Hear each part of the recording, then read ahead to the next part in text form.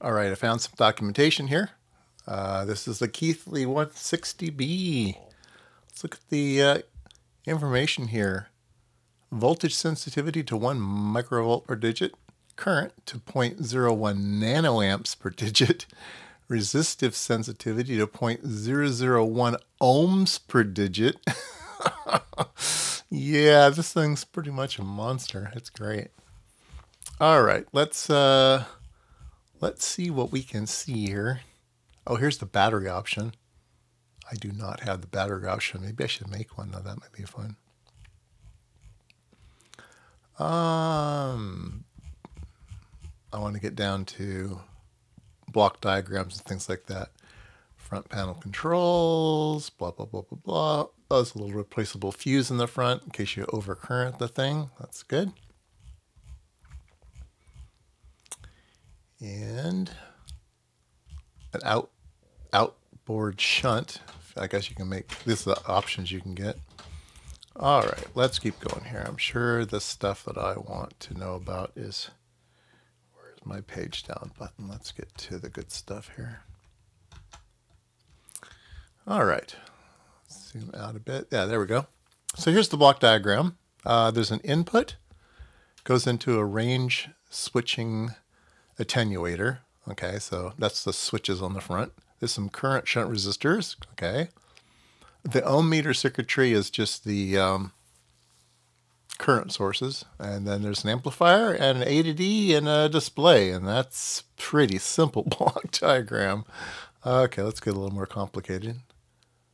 This is how it's used for DC operation. So let me, can I draw on this thing? Yeah, there's a modulator and there's a demodulator. Okay, so the way these things work is it's a chopper stabilized amplifier. The modulator chops it at 220 hertz, it says, which is not a multiple of 60 and not a multiple of 50.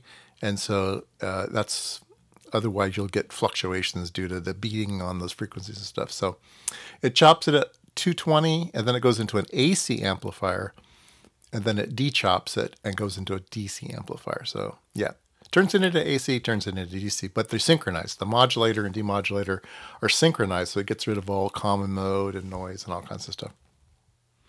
For resistance, you just force a current, measure the voltage, and in current, that's for resistance. In current, you force a voltage measure, you have the voltage go into a load and then measure the voltage. That's the way that one works. Okay. Okay, so before we get to this, I guess we can talk about this first. So I don't know if you remember, but on the circuit board there was a white IC, and I didn't know what it was, and it started with the letter F, and I thought that might be a Fairchild part. In fact, it is. It's a custom part made for Keithley, and it's their LSI part, large-scale integration part.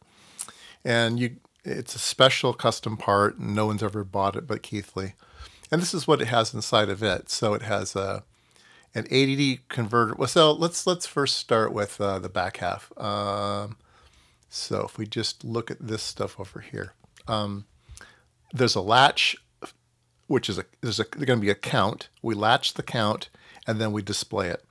And the way we display it, we multiplex it across different digits, and then we have 7-segment decoders for the different segments, and that outputs it. So this part of the LSI chip just handles the display. Okay. This part is just a counter. So if the front panel is displaying 1000 for 1 volt, this counter has just counted 1000. And so the counter just runs until it gets to whatever voltage you're measuring. And so if it went to 500, it would display 0.5000, right? And if it got up to 1 volt, it would get up to 1000. If it got up to, quarter of a volt, it'd be 0.25. It'd be 250 counts. And so that's what the counter does. And then you have to turn the counter on and off, and then that becomes the A to D converter. All right, let's go down to the schematics. Let's find those.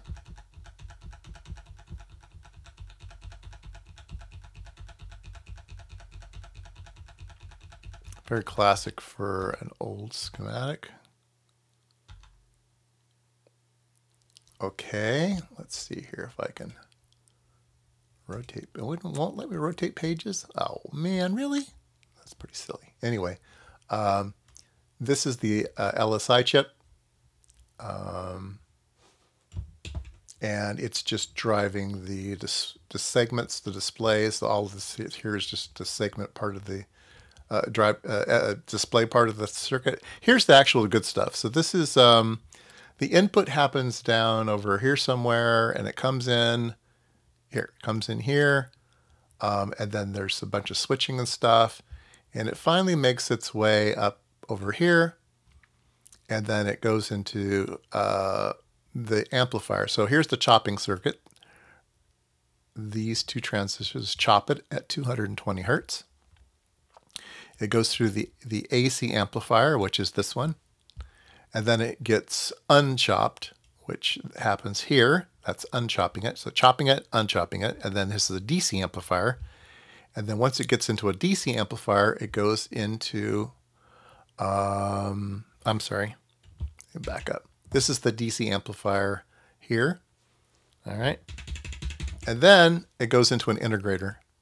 And this is the integrator. So what the integrator does is it starts to go up, right? You set up a current, and the integrator is going to integrate up. It'll get bigger. The voltage out of the integrator will get bigger and bigger and bigger and bigger and bigger.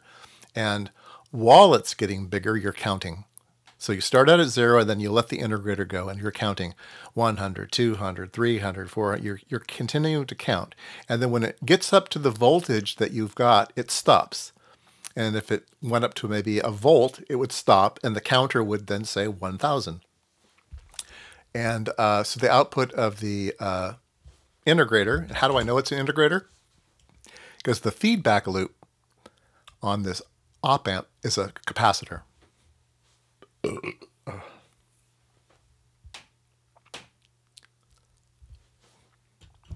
So the output of the integrator then goes over here and goes into a comparator. And that's the thing that says you got to the voltage you thought you were going to get to. The calibration of this thing is set by a voltage here on this little Zener diode. And so you can figure out what the voltage is by counting how much does it take to get to this voltage and how much does it take to get to this voltage, and you can calibrate this thing so it counts up to 1,000 correctly. Otherwise, I don't think there's much else to know about this thing. All of the magic's done in that one LSI chip, and it's just a counter. I mean, you could replace that all with a microcontroller these days. Yeah, but there we go.